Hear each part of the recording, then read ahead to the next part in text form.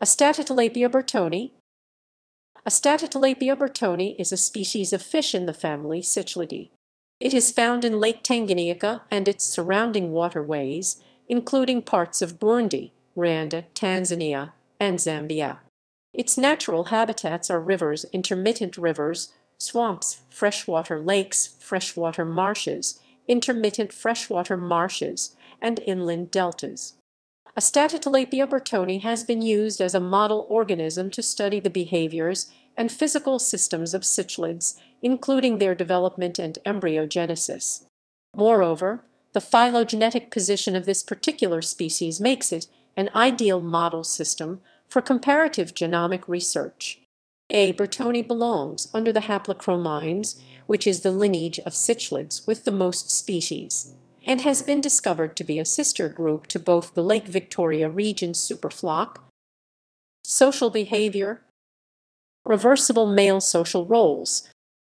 The males of the Astatotilapia burtoni come in two phenotypes that are reversible.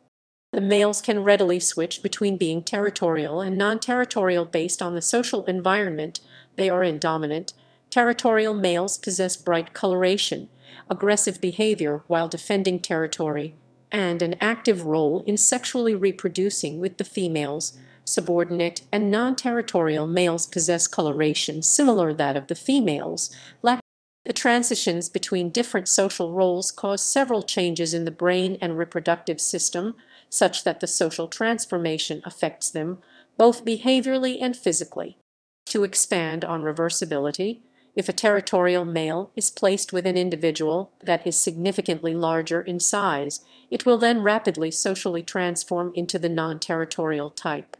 This change can be detected by the behavior and alternate coloration that follows. The change in reproductive competence, however, occurs about 3 weeks after the formerly territorial male loses its territory to the larger fish. In regards to the other social transition, when a non-territorial male becomes the territorial type, it will almost immediately exhibit aggressive behavior and an ibar, while the physiological changes will follow in about 1 week. A result of hormones. Several studies have been done in order to pinpoint the biological basis on which this reversal occurs, and they suggest that the stress hormone cortisol may have a direct role in social status because cortisol may change the biological priorities of the cichlids system. Under chronic stress, the animal may experience reproductive regression as shown in the territorial's male shift to the non-territorial type as a result of the body's efforts to combat the stressor, as opposed to using the metabolic energy for long-term goals like reproduction. Moreover, studies have also shown that the male cichlid's social phenotype directly influences the hormone levels of testosterone and 11-ketotestosterone.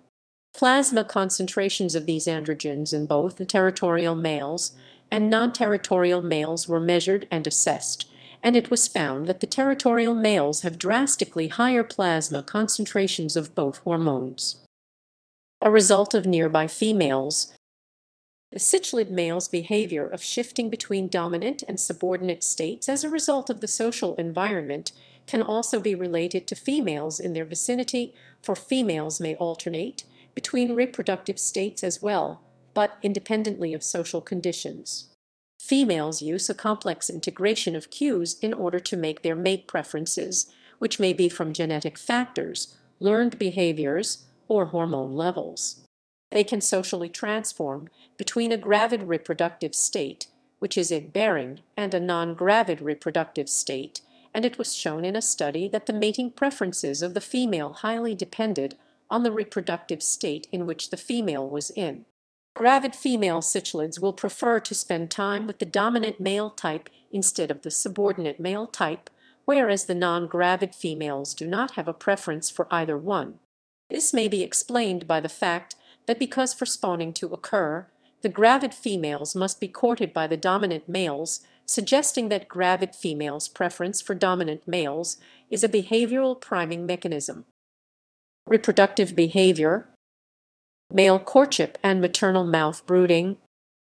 Astatotilapia burtoni, like Oreochromis mozambicus, is a lekking species, so the dominant males will have male displays of courtship in order to attract and lure females that are passing by. The behavior starts with the male attempting to catch the female's attention by displaying his side to the female while quivering his body. The male will then try to lead the female back to a spawning site, and if she follows and thus is ready to spawn, she will peck at egg-shaped spots on the male's anal fin as he quivers again. The female will then lay her eggs, collect them in her mouth, then peck at the egg spots on the male. The male releases sperm and fertilizes the eggs in the female's mouth. This pecking and fertilizing behavior repeats until the female is done laying eggs. Once the females are enticed and enter the male's territory to spawn, after spawning, the females will rear the young in their mouths, a behavior called mouth brooding. After about 2 weeks of incubation have passed, the females will release their young. However, exposure to excess noise during maternal mouth brooding can cause cannibalization or premature release of the brood. Following brood release, after several more weeks have passed, the female cichlids will have recovered physiologically enough to be able to spawn again. Maternal mouth brooding is recognized to affect hormones and reproductive cycles for the female cichlids, but the effects as a result of neural processing and food deprivation are not known. A study particularly focused on this subject matter examined the effects that maternal mouth brooding may have on a wide variety of physiological practices in order to see if they are consequences of food deprivation. And indeed it was found that many of the changes, not all, are explained by food deprivation. Communication. Acoustic signals. Many animals use multimodal communication, having multiple sensory modalities at their disposal for reproductive interactions, and the Astatotilapia burtoni has been used as a model to study the production of the wide variety sexual signal types. Burtoni incorporate multiple sensory systems, including chemosensory, visual, acoustic, to be able to socially interact in their complex manner. East African cichlids, in general, are especially known for their vibrantly colored bodies and the role that coloration plays in courting and mating, but the A. burtoni is known to be phenotypically distinct in its use of a completely different form of sensory communication, acoustic communication. Sounds and the corresponding behaviors of the male sex of these particular African cichlids have been studied while observing the female mate preference, and behavioral experiments demonstrated that acoustic information does indeed play a significant role in sexual reproduction. This reliance on non-visual sensory information in order to coordinate complex social behaviors indicates that acoustic signaling is important for the A. burtoni. This suggests that there are internal cues in these cichlid fish that can significantly change the way in which the fish respond to auditory signals, because the physiological state of the fish can directly affect the perception of the awe.